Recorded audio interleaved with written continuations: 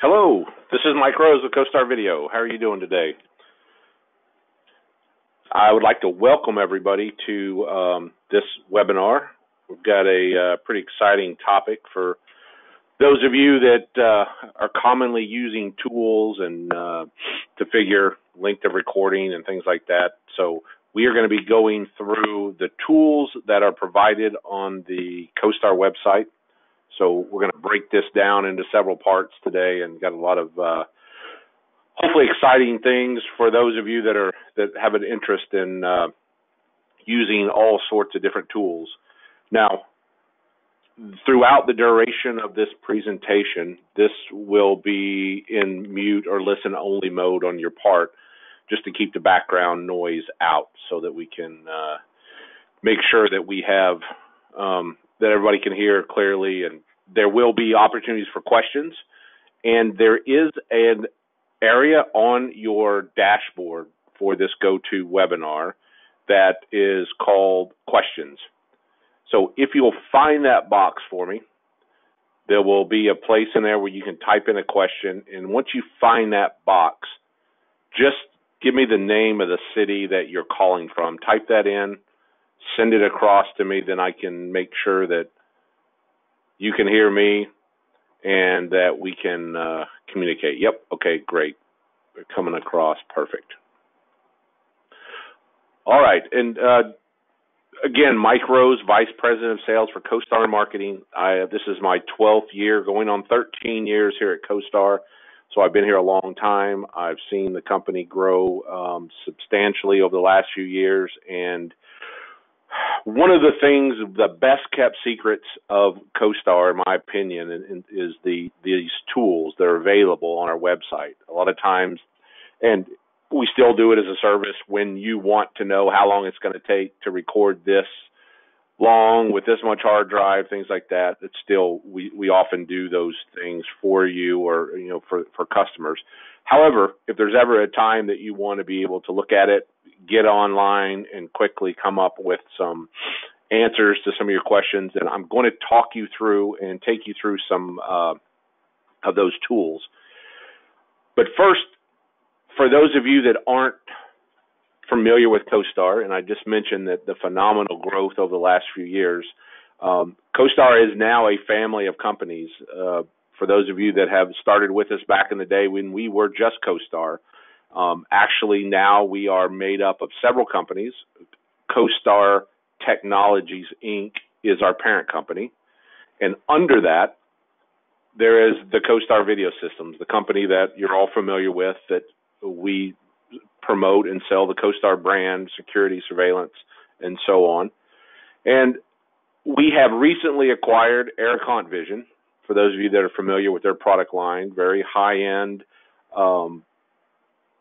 camera manufacturer of very unique products, multi-headed cameras, very high megapixel cameras. So we're very excited to have these guys a part of the family. And if you have questions or need more information about the Aircont Vision, my contact information will be at the end of this presentation. So I'll be happy to answer any questions, or if I can't answer it, then I will get you the answers and be able to get you a reply back.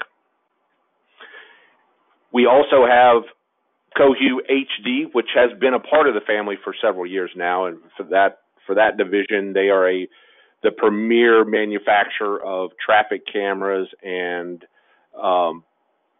critical infrastructure, very rugged and environmentally protected cameras. So they're a great part of the family as well. We also have our friends at Initech, a solution provider for retail. They do a lot of unique retail solutions, such as public view monitors and a lot of your retail focused. And IVS Imaging, finally, is the company that has been with Costar the longest. This company is a distributor of most of your name brand machine vision cameras, such as Sony, Hitachi, Panasonic, and the like.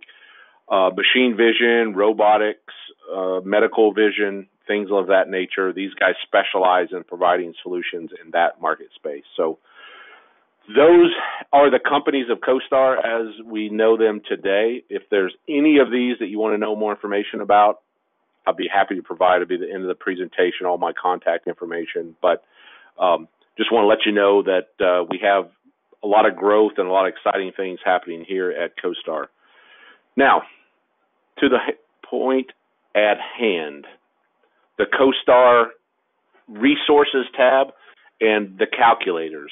For those of you that are familiar with our website, this is the tools that we have posted on our website. What I'm going to do today under this right here, Resources tab, anytime you want access to these tools, all you have to do is push that resource button, click calculators, and it will take you to this home page. Once you are here, let me just, I want to check one thing real quick, make sure that, okay, just want to make sure it was keeping up with me. This page right here, we're going to actually focus on 3 parts of this calculator, the most common parts. The first thing we're going to look at today is we're going to do the lens calculator. Great tool for those difficult shots, long range shots, things like that, that will help you determine which camera optics meet the needs and for the shot that you're wanting to take. Then next we're going to go into the NVR and the ET series storage calculator. Now it's not only storage, it is actually megabits per second throughput, things like that can be answered in this calculator as well. And then last but not least, we're going to look at the mount configurator. For those of you that are often wondering which mount goes with which camera and which pole mount with this will help make sure that you are matching up the parts that go together. So these are going to be the area of focus today. If time allows, we may look at the wire gauge. Some of these I will consider these old school stuff. This is the DVR calculator as well as the wire gauge chart, with most everything now being IP, PoE. These are not as relevant as they once were. But let's go ahead and jump into the lens calculator. This is a very helpful tool. I find myself using it on occasion when I get into some difficult applications. So I know there's been a time, if anybody is an estimator or has put together projects, you've been in a situation like this where you've asked yourself or been asked that these in gates and out gates, I need to have coverage of these gates. Now, it's not always easy because you're going to have a distance. So in this case, let's say that we have a situation where we've got a gate that's 12 foot wide. The closest that we can get to that gate for a mounting spot with power is, in this case, let's say 35 foot away. And the ultimate view needs to have coverage like this. So these things come up from time to time, and most of the time we know with a varifocal lens that we're going to get the shot we need because we're going to be able to zoom in and zoom out. But now when we're dealing with 10, 20, 30, 40 foot away from a target, then we could spend half a day mounting a camera just to find out that the shot is too wide. So with that being said, I want to show you the tools that we have online that would help answer this question and tell you exactly what millimeter lens you would need for this. Now, when you select the lens calculator, this screen will come up. This is what you have to work with, and there's just some very simple questions that you have to answer, and I'm going to walk you through each and every stage of that. The most important, or the one that's not going to be the easiest to answer, is going to be the size of the CCD. That will make a determination of how wide of a shot you're going to get. So this will be a pretty precise calculation. It's going to tell you to the millimeter what lens you're going to need. Then we're going to talk about the distance and the other things. But let's start with this, where we go to get this information on the chip size. On the back of most spec sheets, and I would venture to say every should, if they don't have it on there, then this is a critical piece of information that you're going to need. And it's on their website if it's not on the spec sheet. But this is one of those numbers of all of the calculations on the back of a spec sheet. is it will be buried inside here, and it's just simply referred to as the image sensor. So in this case, we've got a 1/3 inch CMOS. On this spec sheet, I got a 1/2.9. That's the fraction I need in order to start the calculator. Everything else I'll have from my notes from the job site. I'll have the ranges, distances, and whatnot. So once you have that number, you now can start the formulas. So we've got that number. In this calculation, let's say we have a 1/2.8 is the size of the camera we're considering. We know that the 12-foot calculation is the horizontal, so that's going to be the crossways. So we got a horizontal. You could also do it by vertical or diagonal. And down here at the bottom of the screen, you'll see the height, width, and diagonal just as a reference. Distance is this line right here, distance to target. In our case, we knew that was 35 foot. So we've got that answered. From there, now this is one thing that doesn't really stand out, and it's something that we'll probably need to improve on the website. It's not intuitive, but this little slider right here will slide back and forth along this line. This will make your adjustments so that you can dial in over here in this area. So I can figure my width. This will automatically fill itself in as you move this slider bar back and forth. So I knew that I needed a 12-foot width across, and this number right here will change as this slider bar changes. So I know for that calculation, I need a 15.5 millimeter lens, which is a good thing I did the calculations because most IP cameras are going to go from a 2.8 to 12. So I would not have been able to zoom in to the scene as tight as I wanted to with a traditional IP. So something like this might be a perfect target for a 9 to 22 millimeter lens. So that is a great what if calculator. What if I went to this lens and went in here? Now what I'm going to do is I'm going to do this live. I'm going to bring the site up here, and we are going to I'm going to go through that same scenario so you can see it in action. Here's my resources. I'm going to hit my calculators. I'm going to hit my lens calculator, and here is what we were looking at. I'm just going to go through it live and show you that in this case we had a 1/2.8. We know that it was horizontal that we wanted. I'm going to type in my 35 foot, and here's the slider bar where I was telling you it was a little difficult to see. It's right here. As you can see, with my lens being a 1.8 millimeter, I've got a width here of 103. I'm going to slide this bar over, and we stopped at 12. So I'm going to slide this over, and I'm going to stop right at 12. And there is my 15.4. We're going to stop right exactly perfect, but 15.5, 15.4 was the calculation. So if I needed, say the camera that I was thinking about using was only a 12, you can take this slider bar back. Well, let's see here. I want to connect it there, I want it here. And I'm going to, well, let me slide this up.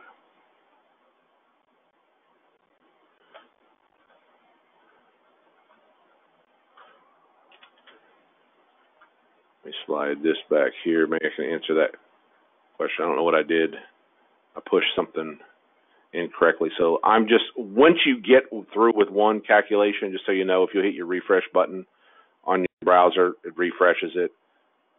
So I'm going to go back to my 1/2.8. I'm going to go back to my 35. I'm going to jump down here, and I'm going to take this to a 12 millimeter. So I'm going to stop at the upper limit of the camera. So a basic camera is 12 millimeter. So I'm going to get a 15.6 foot width. That may be acceptable, give you a little bit of on each end, but if you were pressed by the customer to get a tighter shot, you're not going to have any room to make that shot. So sometimes we'll take and do a screenshot of this. We'll post it into the document. Gives you some ability to look at the detail inside the proposal. So if there's ever a question going back after the job's done, you'll be able to reference back to this. Okay, so that's the lens calculator. Very good tool, and it's one of those things that you don't need that often, but when you do need it, it's nice to have it. So, and anyone has any questions as we go through this, wants me to elaborate, we have the 3 sections, so I think everyone's probably is okay with that calculator. I'm going to move on to the next section, which is going to be the most comprehensive. This one is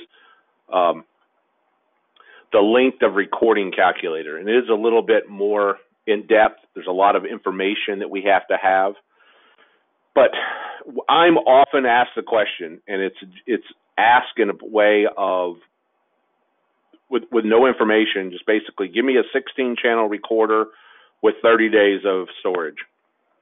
Okay, makes sense. We can do that, but I would, given that question, I would be dictating a lot of things for you, like how many images per second you're going to be using. And there's really 4 questions that you need to be able to answer in order to fill out the calculator and give meaningful data. The 4 questions are: first, you've got to know whether it's motion, continuous, or a combination of the two. So in this example, we're going to build this calculator based on 12 hours of motion-only recording and then 12 hours of continuous recording. So our first calculation is going to be that. Now, in our case with a Costar recorder, motion can be done independently. So I could set up so that we call it event or motion recording. I can also do continuous recording independently from motion, meaning that it's going to record a certain amount of frames regardless of any activity that's in the screen. Or I can do a combination of the two that says, give me 1 image per second for 24 hours, 7 days a week, but anytime motion occurs, bump the motion up to 5 images per second, and then stop after it doesn't see motion for 30 seconds.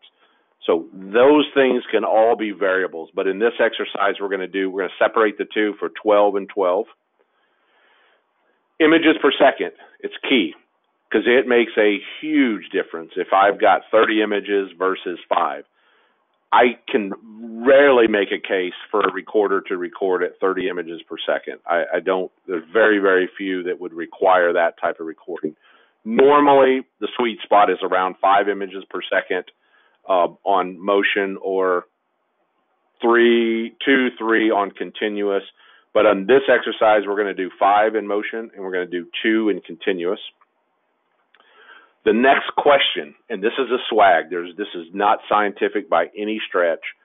It's just, you have to decide what the percentage of motion will occur throughout its recording time. So in a busy outlet, I would say 50%. If it was 100%, you might as well record continuously. So half is a good starting point. If it's a office building where there's not a lot of motion, maybe in the lobby, you could drop that down to 10 or 20, 30%.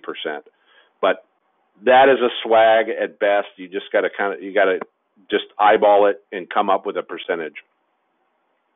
And then the resolution. Is this going to be a 2 megapixel, 3 megapixel, 4, 5, 10 megapixel, whatever it's going to be?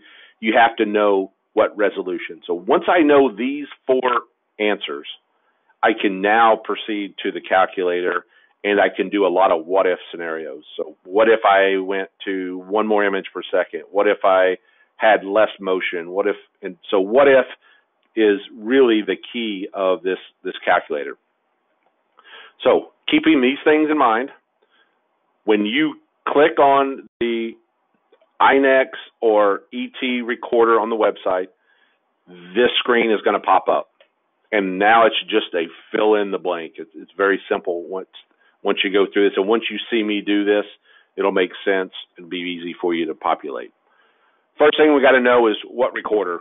And typically this is going to be, once you've consulted with the customer, and is this going to be HE over coax? Is it going to be IP? Is this going to be 16, 32, 64 channels? In this scenario, we're going to use a 3220 XDI. So the pull down underneath the model will give you all the Costar options. You just pick the one you want. To the right of that, you're going to see what's called channel allocation optimization. A big word for very simple.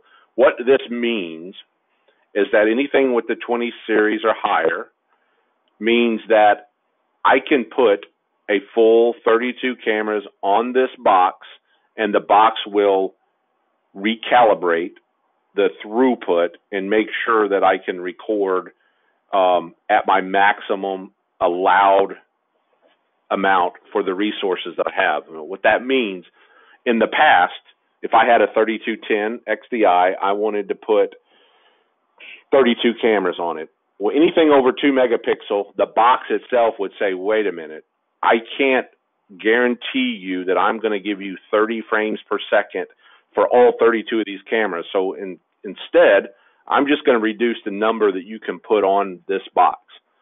So the problem is we all know no one does 30 images per second. No one is maximizing the cameras. So instead of maximizing or giving me the option to go to 30, why not let me run it at 10 where I want to actually run it and just give me my channels back?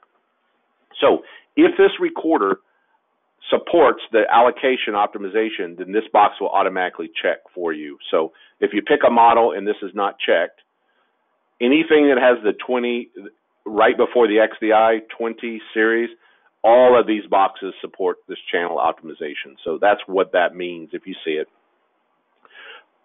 From there, now we pick the number or the part number of the camera. The reason we do this and not just give you a 2 megapixel, 3 megapixel is I can build this out for multiple cameras. So if I'm building this quote out and I want to use this in the future, I only may have 10 of these type, and maybe I have some bullets and I have some domes. I can continually add to the list and keep the part numbers all the same or different for each model that I'm adding to the quote. So in this case, we're just going to use the one model. I simply put in the number of cameras that I'm going to use. In this case, we're going to use 32. And once I get to that point, I need to go into this open detail setting. This box right here is my first stop. If you just insert the camera and skip this step, it's going to put the camera in there at full 30 images per second, very highest resolution. It's going to have it already maxed out to its fullest if you just insert the camera. So I can't think of a reason you'd ever want to do that. So you need to push this button first before you go to insert the camera. All right, when we push that button, well, let me go to this screen. Once I push the first button, this video profile screen pops up. A lot of numbers here, but believe me, it's really not that difficult. The main thing that you need to worry about changing is the first check you have right here is use intelligent codec. What this means is this turbocharges your compression for long-term storage. The camera that we have chosen is already H.265, so we're already gaining compression based on the codec, the H.265. So maybe that has given us 50% greater storage. Well, if I use the intelligent codec, which even adds more compression and more smart algorithms that will even compress the video down further. So you will notice quite a difference between checking this box and not checking this box. If the camera you chose has the option, this box will be active. You can just click that. Maybe you want to run it with and without. But for the most part, I like to use it. You might as well maximize the amount of storage you're using. So you can check that box.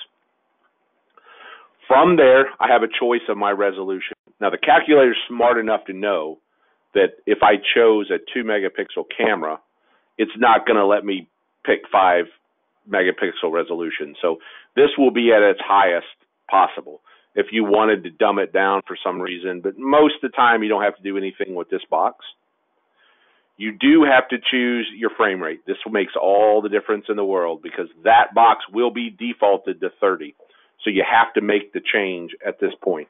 Now, on our first piece of information we collected, remember we said for time lapse, we're going to do 2 images per second.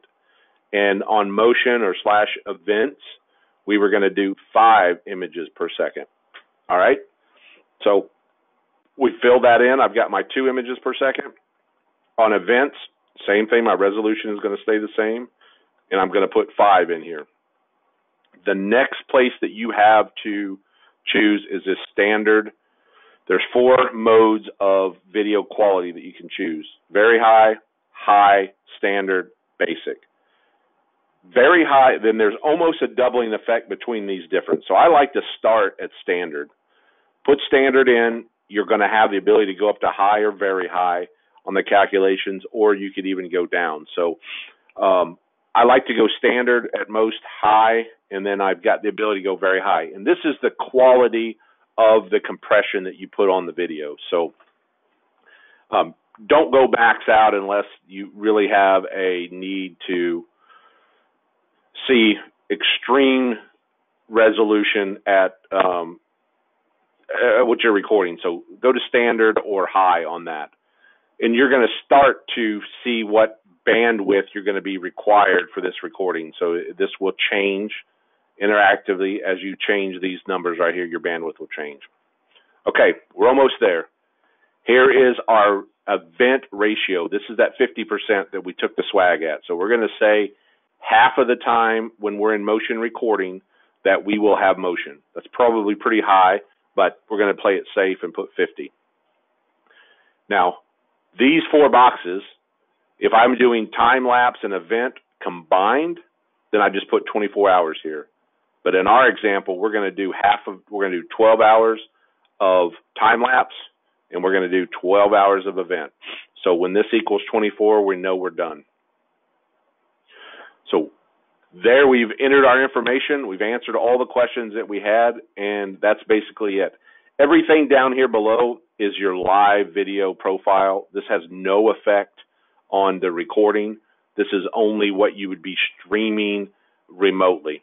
So when we get over to the calculator and we hit close here, it's going to put us back to our other screen, and we are going to hit insert the camera, and this line will appear.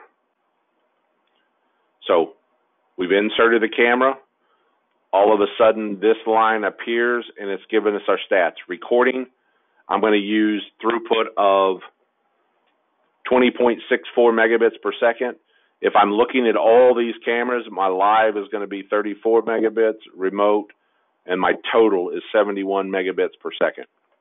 Now, if you decide, well, that's not going to work, I need to change it, you do have your edit. You can take it off, or I can copy it. So here, these tools right here allow you to go back in and make your changes to that scenario. So now I go down here to my recordable time length. I can give it 2 pieces of information. I'm going to click forward here. So, all right, I can put in the storage that I have available. So let's say I only had a 1 terabyte machine. I can put in the 1 terabyte, and it's going to tell me what I'm going to get. I'm going to get 4.7 days or 0.6 of a week or this many hours. Or I can say, I want to do 60 days. Tell me how many terabytes I'm going to need. So you've got these 2 pieces of information that you can play with. So tell it what you got or tell it what you want, and it'll tell you what you need. So that will spit out a number here or here. Oh, didn't want to go there. So now we're going to go onto the calculator and actually do this live so you can see it in action. Let me slide over my screen again.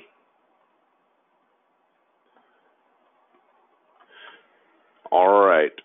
I'm going to go to my calculators right here. Here's my screen. Let me just maximize this. All right. In this last example, we were using a 3220. So I'm going to pull this down, and you'll see all the model numbers. I'm going to go to my 3220 XDI. It supports the channel allocation, so it's checked. So it tells you that it's checked. The model of camera, I'm going to use a 2 megapixel. It's H.265. So to crack the code for everybody, if the starting number after the CDI, that's a 2.1. If you go to a 2.5, that is H.265. So this one right here is an H.265 camera. I'm going to select that. I'm going to put in my 32 cameras that I wanted. I'm going to hit my detail setting. I know that I'm going to use this resolution. Just like I said earlier, these are defaulted to 30. That would be way, way, way overkill. So I'm just going to pull this down and go to time lapse of 2. And I'm going to go to event or motion. I'm going to go to 5. I'm going to reduce these down. So you'll watch the bandwidth change as I change these. I'm just going to go to standard and standard. So that reduces my bandwidth through, but I still have room for improvement on the box if I want to up that. Here's my event ratio. I'm going to do 50%. Right now, defaulted out of the box is going to be a time lapse, so you don't want that going on. So I'm going to go 12 here, and I'm going to do 12 here. So now I've equaled my 24. If I wanted to do time and event, I could put 24 hours in right here, and it will take these two out and give me my 24. So this is the most commonly used, time lapse and event. It's very efficient, a very good way of maximizing and making sure you at least have something recorded, and it not only gives you good video when motion occurs, but it also marks your events on your video bar through your playback, so I can see where motion occurred throughout the night, and I can just go back to those spots. But just to keep it consistent, I'm going to go back here to 12 and 12. That's all I have to do. Hit close. Now I'm ready to insert it into my calculation. So I hit the calculation. There I go. It's giving me my 32. It's giving me my recording live. Now here is, I'm going to answer two questions. I'm going to say, well, if I had 12 terabytes in this box, how many months can I get? The answer is 1.5 months based on 12 terabytes. Well, I'm going to go down here and say, whoa, I need 60 days, not 45. So I'm going to change this to days. And it's telling me I need 16.79.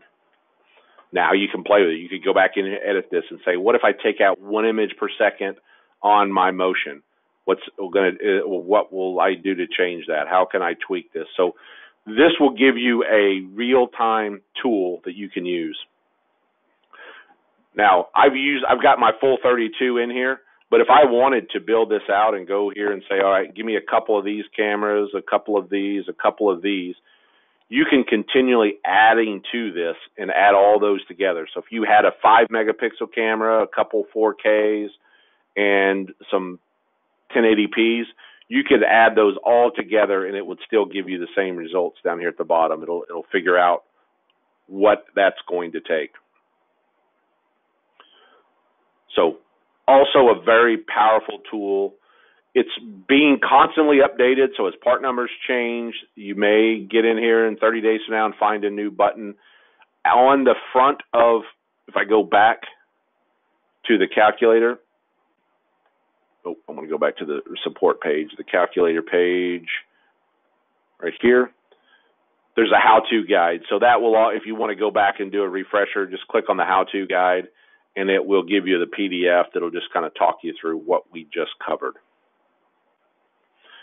So hopefully that helped clarify the tool. Some people probably didn't even know it was out there. We're going to do our best to promote that and make sure that anyone that is doing quoting and putting systems together, that you know that it's out there. All right, finally, let's go into our camera mount configurator. This one will keep you out of trouble big time because I hate it, and we try to do everything we can on our side to make sure that you get the right mount when you're on the job site with the right camera. And I'm sure there's nothing more frustrating than being on a job site when two pieces don't match. So this is a great way to validate what you need. So this is broken up into three sections here. There's always the camera, there's the mount, and then if there's a third mount that goes with it, such as a pole mount, corner mount, parapet, something along those lines, then it's going to let you just fill this out and build this out. For example, this is a pull down for all the camera models. So as you go through here and you find let's find a 2510 VIFW dome. It's going to pull up that camera. Now, what mounts do I have to choose from? You pull this down. Looks like I have a dome. I have a junction box, a pendant, and a wall mount. So I want to wall mount this. So here's the wall mount with its part number. And let's see if it has any other options. It does. I can pole or corner mount this. So I'm going to hit my corner mount adapter. Those are the three pieces that have been verified to fit together. Now, all you have to do is reset the page. It resets everything. Or actually, there's a reset button right here. Now, let's just say I've got to corner mount. I've got I need to use a mount, or I have this mount in my inventory. Let's say I have this PS10 mount. I have this mount. Well, which cameras go with that mount? Pull it down. It eliminates everything except for these models. So these 5 models will go with this mount. So I could say, all right, I want that dome with this mount. And let's see, there's no options available besides these 2 pieces. So obviously it's a pendant mount. You can't pole mount it. So this also is a great way to just validate what you're trying to put together. Let me look at a popular one here. Let's see, this is 26WM. It's a popular mount. That's one for a PTZ. That's the PTZ that goes with it. So these 2 will match up. Now make sure you read the notes down here at the bottom, because sometimes it may refer to an accessory that you will need in order to make these 2 fit together. So just double check that, and that will help. That's constantly being updated, so as new products come on board, we can put that in and make sure that everything goes together as needed. And you can just reset that. All right, we got a couple minutes here. I'm going to go back. There's a couple other calculators on here. I'm going to go back to my resource and to my calculators.